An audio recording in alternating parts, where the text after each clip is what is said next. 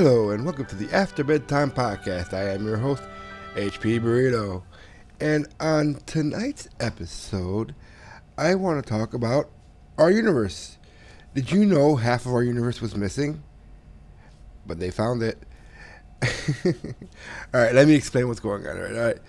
As you may or may not know, our universe is comprised of dark matter and dark energy, and also normal matter, or baryonic matter. Okay, that's what we know as normal matter. Okay, we don't really know what dark matter is, but that's about 27% of our universe. We have dark energy, which is about 68% of our universe. So the last 5% of this baryonic matter, the normal matter that we know of our universe, is left. But we can only account for about 2.5, so about half of that matter we can account for in everything we see. You, me, the earth, the sun, the stars, the planets, all that is comprised of this normal matter, this baryonic matter. Okay, so let's start in the beginning, okay? And by beginning, I mean the beginning of time itself, the creation of our universe in what was known as the Big Bang, okay? When the Big Bang happened, the universe exploded into existence. As the Bible says, God said, "Let there be light," and it was good. Well, the light was the Big Bang exploding, in my opinion. All right, I know I'm going to get hate mail from creationists on this one, but I'm just saying, in my opinion, this is how it happened, okay? I wasn't there, so I can't confirm or deny it, but this is what faith is. Anyway, back on track. So when the Big Bang happened, okay, we had that explosion happen, and it was hot. I mean, it was hot. And we had all these creations of these new atoms and molecules, hydrogen, neutrino particles, helium, all these atoms that were being created in the very beginning moments of the Big Bang. In the first minutes of the Big Bang, all these things are being created. Well, all these atoms were created within the first 20 minutes, because that's all it took for the universe to get cold. Okay, so all of our matter that was created in the first 20 minutes of the Big Bang were created after the universe cooled down, and no more was being able to be created because it wasn't hot enough anymore. Okay, we understand this part. So all that right there equals up to 5% of our universe. Now we've only been able to find, half of that. 2.5% of our universe is all that we found within ourselves and the planets and the stars and things. So the real question has been, where's the other 2.5%? Where's the missing half of our universe? Well, since the 1990s, scientists have been looking for this missing baryonic matter. And thanks to lightning and the phenomenon that they've noticed here on Earth with lightning, they believe they found it because of another phenomenon that is happening out in space. Okay, let me explain what I mean by this, okay?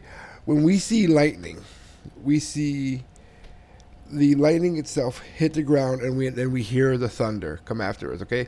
That's the radio waves of the sounds coming through off the lightning, okay? Well, those electromagnetic radio waves go out in all directions once the lightning strikes, okay? They go down to the earth, they come out to us, and we hear it as the thunder. Well, it also goes up into the space, into our atmosphere.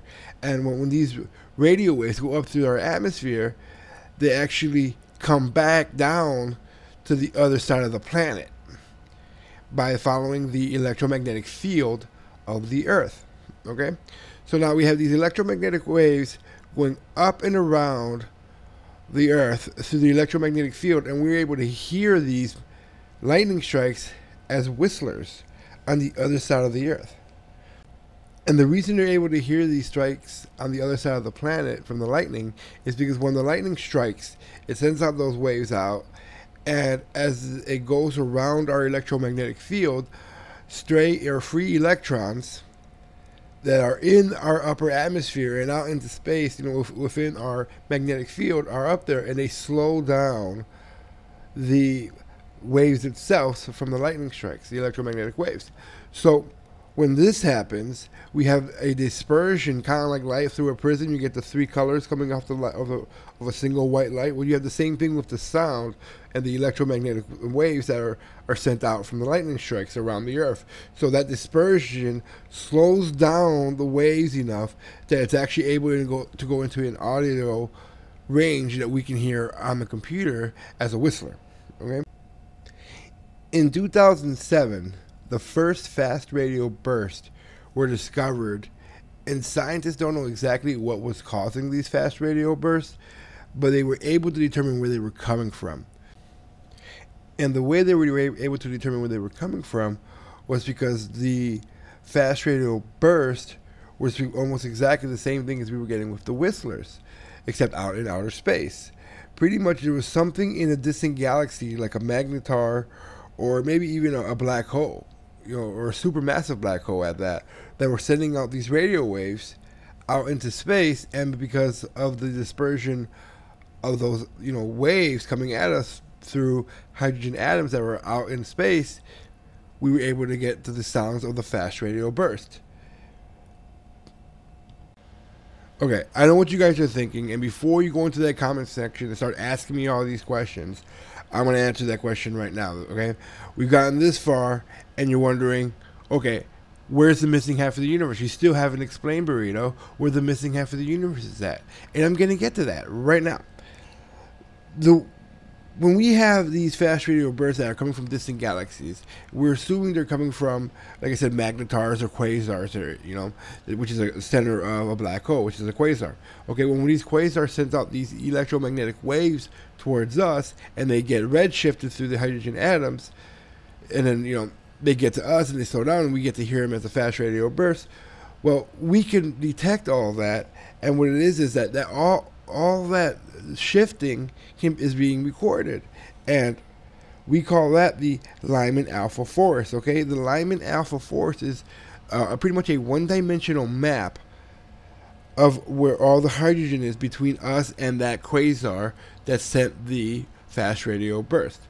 So with all those shifting, we can detect how far the hydrogen is between us and that distant galaxy, and if we add all that up, that's where we find the missing baryon particles. Okay, it's in what scientists call a state of medium hot.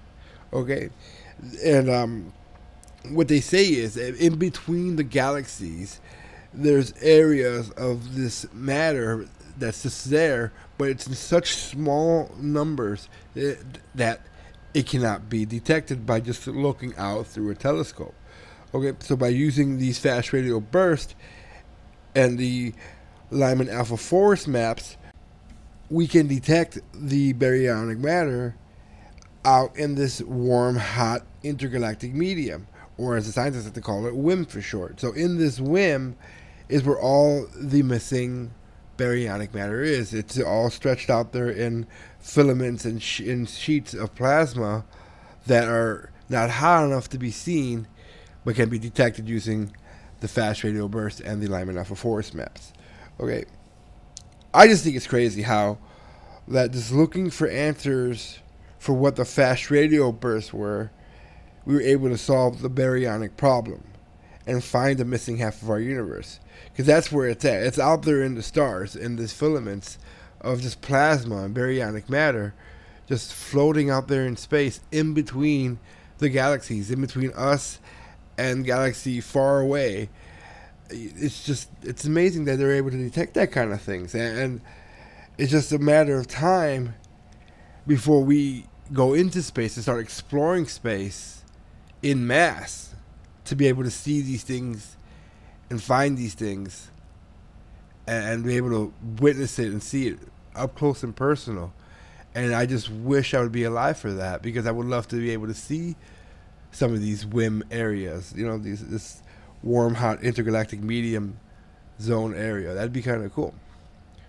But what do you guys think about this? Do you think that now that we know where all the matter is in the universe, that it gets us closer to going out into space? I kind of hope it does. But anyway, that's enough for me. Leave a like for the video if you liked it. Comment below to continue the discussion about the universe and anything else you guys want to talk about. I mean, I'm open for suggestions. The next podcast might be one of your ideas. So thanks again, guys, and we'll see you next time after bedtime. Good night, everybody.